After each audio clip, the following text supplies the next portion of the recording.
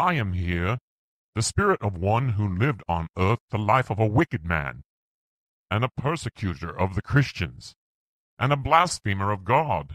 and everything that was pure and holy. And when I had lived the life to its end, and shuffled off the mortal coil, and became a spirit, I also became a dweller in the lowest hells, where all is darkness and torment, and the abode of devils, and everything that tends to make the spirit unhappy, and at variance with the loving God. I introduce myself in this way in order to demonstrate to you the wonderful power of the divine love. For now I am an inhabitant of the celestial spheres, and know that this love is not only real, but is capable of making the vilest sinner a partaker and owner of the divine essence of the Father. My sufferings were beyond all description, and I was one of the most desecrated of mortals, and was almost worshipped by the devils of hell, because of the great injury that I had done to the followers of Jesus, who in my time were possessed of this love and faith, which even the terrors of the wild beasts of the arena, or the tortures of my own evil designs, could not cause them to renounce, in this great religion that the Master had taught them, and the disciples were still teaching when I put so many of them to death. The devils loved me for the very evil that I had done, but strange to say, the spirits of those who I had sent unto the spirit world before their time were not revengeful to me, or came to me with their imprecations or cursings. Then, when I had been in the spirit world a sufficient time to realize my surroundings and the nature of these evils, these spirits of the martyrs, which I had made, came to me in sympathy and pity, and in fact tried many times to help me out of my great sufferings and darkness. I did not understand all this unexpected kindness and evidence of love, and I would not for a long time believe that these spirits were sincere, and so I suffered for year after year and century after century, and became convinced that my condition was fixed, and that for me there was no hope, and that the God that I had heard of was not my God, and that devils were the only companions that I was destined to have through all eternity. And so I endured, wishing to die but could not. Oh, I tell you, it was horrible and beyond all conception of mortals. The law was working, and I was paying the penalty, and there seemed no end to the penalty. I could find no consolation among those who surrounded me, and the pleasures that I first enjoyed became to me mere things of mockery and derision, and my darkness and torment became the greater. How often I called upon God, if there be a God, to strike me dead, but the only answer to my call was the laughter of the grinning devils, who told me to shout louder, as God might be asleep, and may be deaf. What to do I knew not, and so I became isolated as best I could from these terrible associates, and many years of my living were spent in the darkness of lonesomeness, with never a ray of hope or the whisper of one word to tell me that for me there might be a fairer destiny. And so time went by, and I waited in my misery for some kind power to come and annihilate me. But I waited in vain. During all this time the recollections of my earthly deeds were like hot iron scorching my soul and burning my body, as I thought, and then the end came not. Well, I suffered the tortures of the damned, and it seemed to me that I was paying the penalties for all the sins and evil deeds that had ever been committed by all the wicked kings and rulers and persecutors of earth. Many times the shrieks of the Christian children and the groans of the men and women as they were being torn asunder from limb to limb, or burned as living torches, which I had made of them, came to me and increased my torment. I lived the life of centuries of torment in a few moments, as it seemed to me, and not one cooling drop of water was mine. It may seem impossible that I should have continued to live in this ever-increasing suffering, but I did, because I was compelled to. The law did its work, and there was no one to say, "Enough!" I might write a volume on this suffering of mine, and yet you would not comprehend its meaning, and so I will pass it by. In my loneliness and suffering, there came to me on an occasion a beautiful spirit, full of light and love, and all the beauty of early womanhood, as I thought, and with eyes of pity and longing, and said, "You are not alone. Only open your eyes, and you will see the star of hope, which is the sign of the Father's love and desire to help you. I am a child of that Father, and the possessor of His great enveloping love, and I love you, even though you took from me my young life when you threw me to the wild beasts to satisfy your desire, to gratify your thirst for innocent blood, and see the suffering and hear the groans of your victims.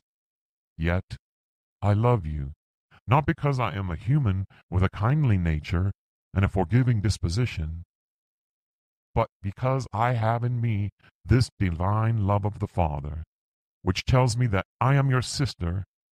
and that you are a child of the Father, just as I am,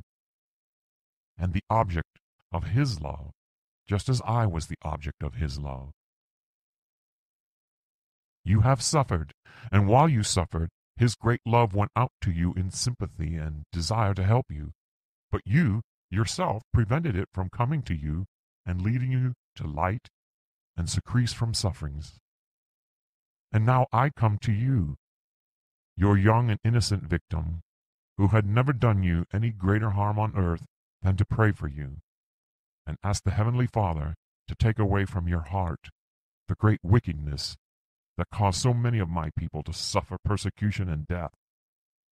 We all prayed for you and never asked the Father to curse you or do anything to you to make you suffer. And we have prayed for you often since we came to the spirit world, and we are now praying for you, and this because we love you and want you to be happy. Look into my eyes, and you will see that love is there, and what I tell you is true. And now, can you not love us a little and open up your soul to our sympathy, and let your feelings of gloom and despondency leave you for a moment, and realize that in this world of spirits, there are some who love you? Well, to say that I was surprised does not express my feelings, and as I looked into the love-lit eyes of that beautiful spirit, I felt the great sins of my earth life overwhelm me, and in my anguish I cried, "God be merciful to me, the greatest of sinners." And for the first time in all my life in the hells, tears came to my eyes, and my heart seemed to have a sense of living, and there came to me feelings of remorse and regret for all the evils that I had done. It would take too long to tell what followed this breaking up of my soul, all shriveled and dead, and suffice it to say that from that time I commenced to have hope come to me, to get out of my awful condition of darkness. It took a long time, but at last I got into the light, and this love which the beautiful spirit first told me of gradually came into my soul, until at last I reached the condition of bliss in which I now am. And during all the time of my progress, this radiant loving spirit came to me very often with her words of love and encouragement, and prayed for me, and never left me when I became, as I did at times, doubtful and discouraged. And as my awakening continued, the love came into my soul, and as she told me of the heavenly things that would be mine as I progressed and reached the soul spheres, where beautiful homes and pure bright spirits are, I became more and more bound by my love to her. After a while, I got into the third sphere and realized that what she had told me was true, only I had not been able to comprehend the greatness of the truth. She then commenced to tell me of the happiness of the beautiful spirits of the two sexes, and I so often saw together and explained that they were soulmates, and that their love was the greatest of all the loves except the divine love, and that every spirit in all the spheres had its soulmate, and at the proper time would find it. My love for this loving spirit had then become so intense that in the very depths of my soul I wished and prayed that my soulmate might be such as one as she, and at last I became so filled with my love for her that I told her that the only thing in all the heavens that I needed to make full my happiness was she as my soulmate, but that I realized that desire was hopeless, as I had destroyed her life, and of course she could not be my soulmate. And oh, how I suffered when I realized that she could not be mine, but was another's. As I told her of these longings and hopeless feelings of my soul, she came close to me and looked into my eyes with such burning love, and threw her arms around me and said, "I am your soulmate, and knew the fact a short time after you came to the spirit world and entered your hells of darkness.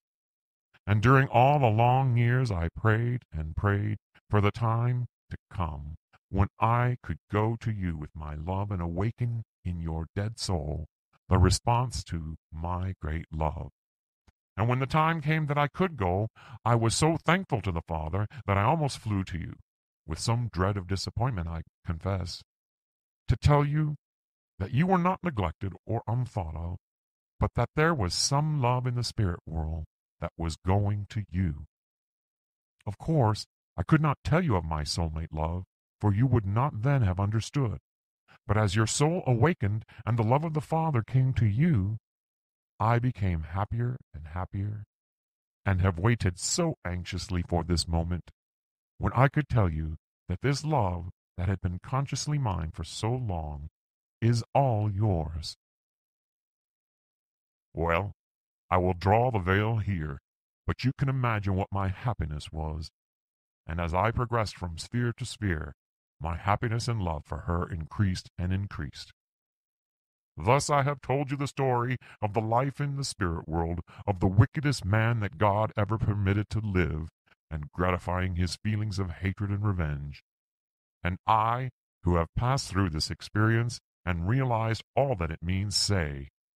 that the divine love of the Father is able to and does save the vilest sinner,